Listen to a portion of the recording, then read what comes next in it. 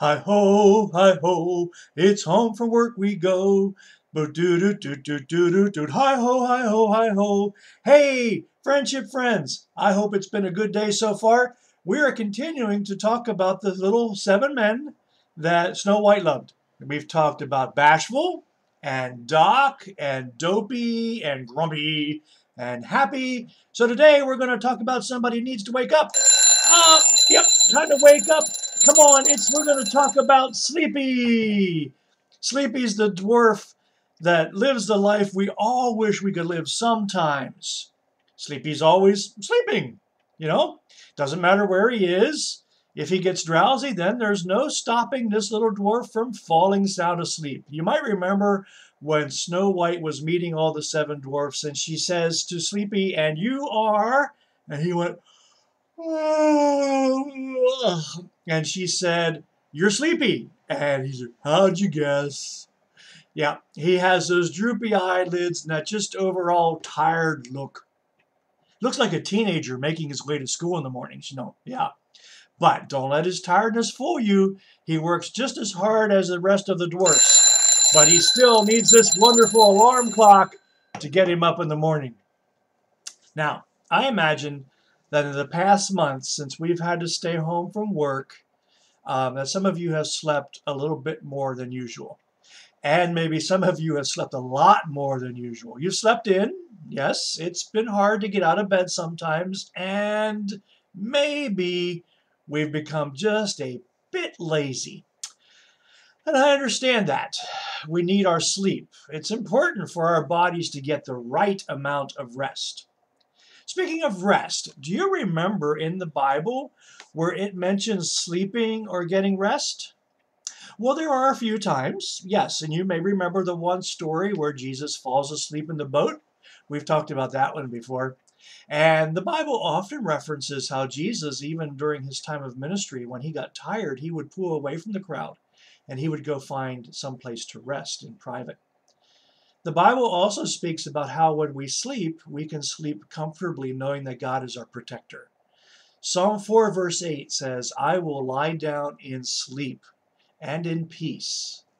Lord, you alone keep me safe." That's a pretty good verse. Lord, I will lie down and sleep in peace, for you, Lord, keep me safe.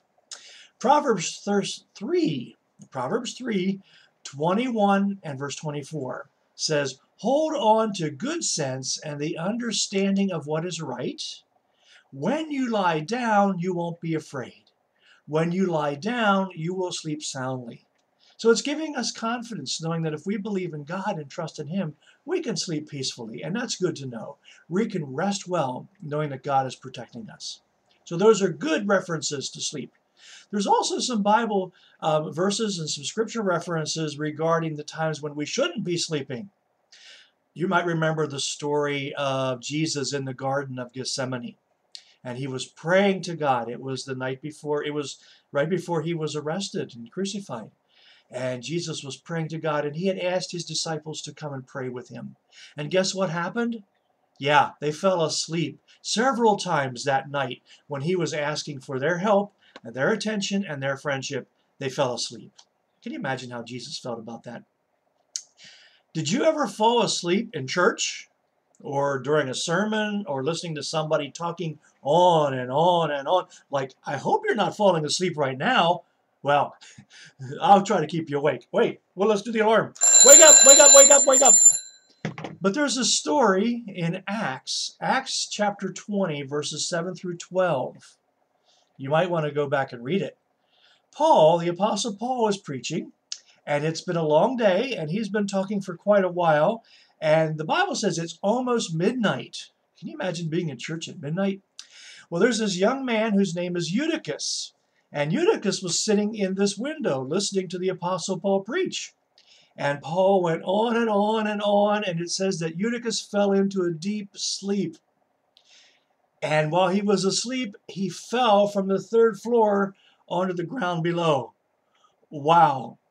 Now, for the rest of the story, you're going to have to go to Acts chapter 20, verses 7 through 12 to find out what happened to Eutychus. But he fell asleep in church. You know what? Sometimes we can sleep too much. Proverbs Chapter 20, verse 13 says, don't love sleep or you may become poor. Don't love sleep or you may become poor. Yeah, we really shouldn't be sleeping too much. We need sleep, but we shouldn't get too much sleep. Taking care of ourselves is all about balance. So continue to rest well. However, you don't want to spend all day in bed. Please don't do that. We need to get up. We need to get out, and we need to get going. So take a walk. Get some exercise. Find something productive to do. On these days when the sunshine is out, go sit on the front porch or the back porch or on the deck or the patio or whatever you may have. And if you take a nap there, I guess that's okay. However, we don't want to stay inactive and stay in bed all day. We don't want to be like Sleepy, who needs to have the alarm clock wake up all the time to get him awake. Oh, Sleepy! we don't want to be sleepy all the time. So I'm wishing you a day that's filled with good rest, but also good activity and many, many happy things. Be blessed today and be at peace.